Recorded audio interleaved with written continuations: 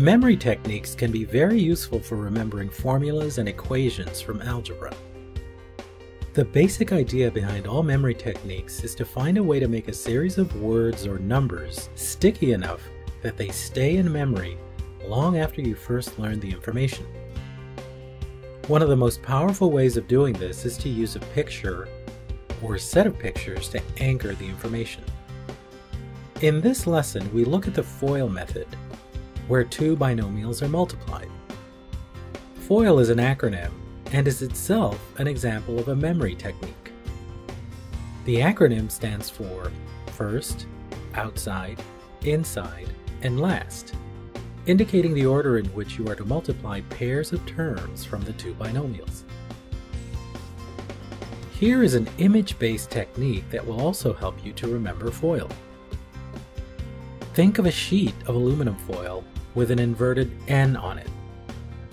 Use this image as the anchor for remembering how to use the FOIL method.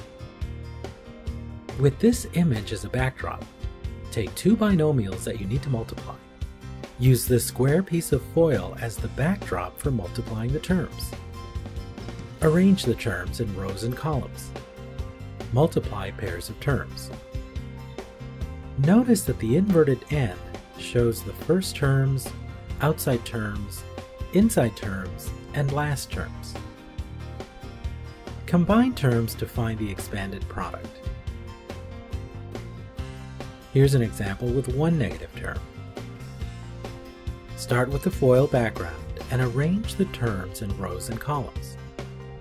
Use the inverted N to arrange the first, outside, inside, and last terms. Combine terms to find the expanded product.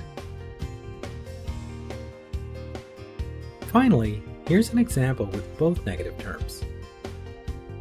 Once again, start with the FOIL background and arrange the terms in rows and columns. Use the inverted N to arrange the first, outside, inside, and last terms. Combine terms to find the expanded product.